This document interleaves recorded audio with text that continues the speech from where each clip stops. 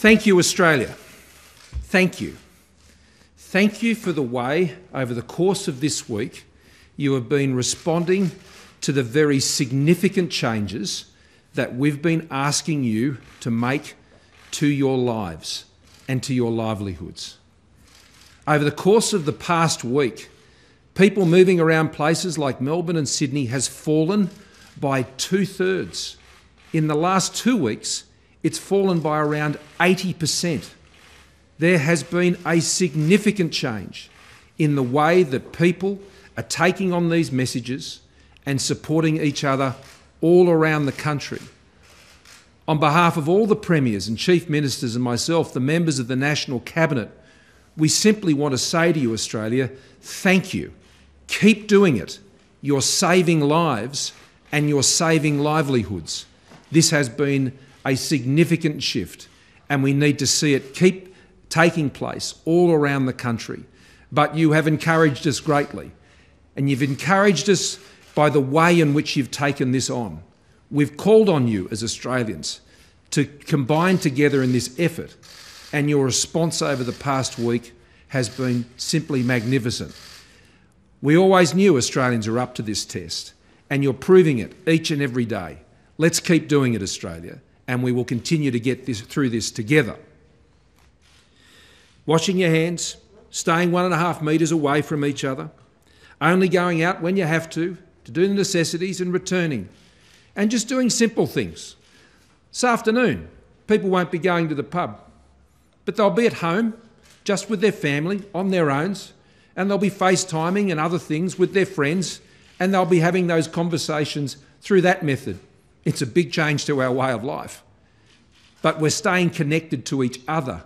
We might have to keep our distance, but it doesn't mean we have to disconnect from each other.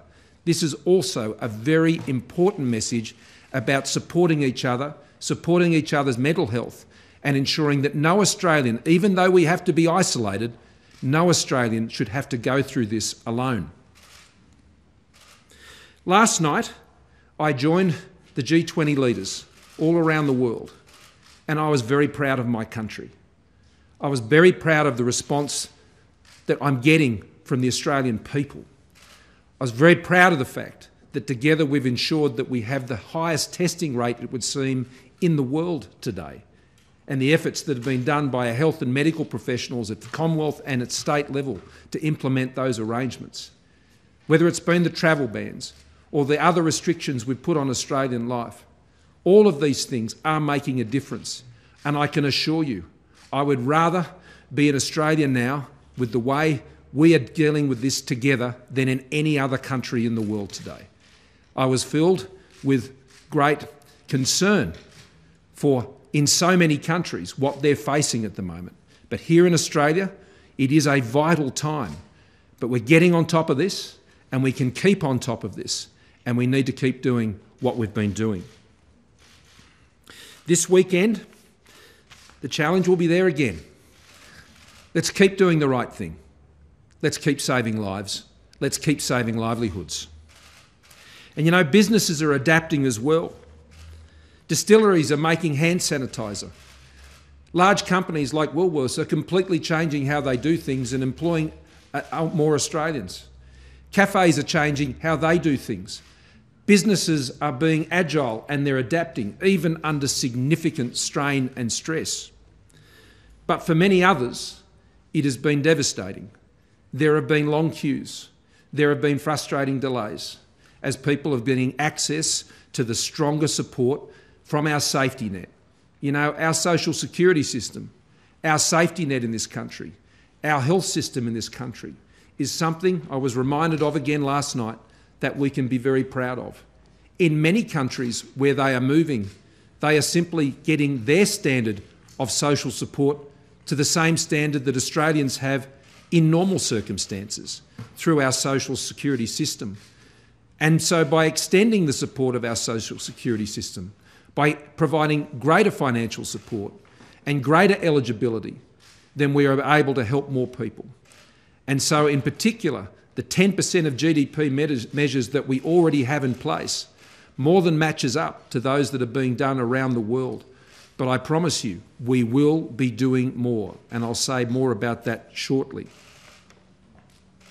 I want to assure you that we're in two fights. We are battling this thing on two fronts, and they're both important. We're battling this virus with all the measures that we're putting in place, and we're battling the economic crisis that has been caused as a result of the coronavirus. Both will take lives. Both will take livelihoods. And it's incredibly important that we continue to focus on battling both of these enemies to Australia's way of life. I'm watching closely and am deeply concerned, as are all premiers and chief ministers, by the devastating impacts in our economy, and we will all be doing more to provide whatever support and assistance we can to help Australians and the businesses that employ them through this very, very difficult time. No decision that we're taking on the health front that has these terrible economic impacts is being taken lightly. Every day, someone is in a job for just another day is worth fighting for. Where the health advice enables that, every day I can keep an Australian in work. Every day I can get that little bit more of support by keeping those things running. The more we can do that every day matters, because it matters to the person whose job it is. It matters to the business that has been built by someone over many years. It matters to their families. And that means it matters to me, and it matters to all the premiers and chief ministers. So we will not take these decisions lightly. We will not take them for a matter of convenience, because every decision we are taking, we understand, has very real personal impacts for individuals and for families, and the stresses that it can place upon them at the most difficult of times. Today, we've decided to take further actions targeted at what is our greatest area of concern, and Dr. Murphy will speak more to that. What we're announcing today enables us to deal with the increasing pressure we have from Australians coming home. And the reason we can focus on that is because of the great work Australians have done, particularly over the course of the past week, on getting on top of their own movements and their own behaviours. It means we can focus even more on these critical areas that are our greatest risk at this point in time. 2/3 of the cases that we currently have are from an Australian who has come home. 2/3. That is very different to what we're seeing in other parts of the world. Our biggest issue, the biggest number of cases, relate to this. And as time has gone on, the risk of those who are returning from other parts of the world actually increases, because more countries have the virus. Where Australians have been, they've been there for longer, and they've been more exposed. And so we're going to take further measures today to strengthen the enforcement of the self-isolation that is put in place for people returning through our airports in particular. This is the isolation declaration card for coronavirus. Everyone who has been coming into Australia now for some time has had to fill this out. On this, they make a declaration. They say who they are, they say where they're going to self-isolate, they tell us what their phone number is, their passport numbers, and they sign up to the self-isolation. This is enforceable by law. If you have come back into Australia, you need to live up to this pledge, and the state and territory governments are going to make sure you do. And there are strong penalties for those who don't comply with this, and those states and territories are already moving in their enforcement measures. But today we believe we need to go even further, in addition to the arrival declaration and the support of legislation that is put behind that. So by no later than midnight tomorrow, that's 11:59 p.m. Saturday, states and territories will be quarantining all arrivals through our airports, in hotels and other accommodation facilities for the 2 weeks of their mandatory self-isolation before they are able to return to their home. If their home is in South Australia or in Perth or in Tasmania and they have arrived in Melbourne, they will be quarantining in Melbourne. If it's in Sydney, it will be in Sydney. If it's Brisbane, and so on. This same situation we put in place, particularly for the case that you'll be aware of in Western Australia in relation to the Vasco da Gama and the returning vessel there in terms of these arrangements. And the Western Australian Premier, Mark McGowan, will be having more to say about that. But each state will be doing the heavy lifting themselves to support their other states. And I thank them for the reciprocal nature in the way they're putting these arrangements in place. It's a great team to be part of with the premiers and the chief ministers. They understand they need to share each other's burdens to ensure that we can manage this issue together as a nation. This will be enforced by the state and territory governments. The Commonwealth will be supporting them with all manner of assistance which will relate to the work done by the Border Force, logisticians and other supports that will be necessary. But those arrangements will be run by the state and territory governments in each state. We will be supporting them also by providing members of the Australian Defence Force to assist in the compliance with these arrangements. Now, I want to stress, members of the Australian Defence Force are not authorised as enforcement officers regarding prosecution in states and territories. That is the responsibility of law enforcement officers so sworn in those jurisdictions. The ADF will be there to support those enforcement authorities. And so we will be turning out the Defence Forces to support compliance with these new arrangements. It will require that cooperative and facilitative support, and I have no doubt the Defence Forces will do that in the most sensitive way that they can, but it is necessary. The other thing we are doing is we will be supporting the states and territories in the important work they have of enforcing the existing isolation arrangements for people who are already here. And the ADF will be supporting those states and territories with compliance checks to ensure that people are at their residences that they have so sworn that they would be at, to ensure we get compliance with the self-isolation.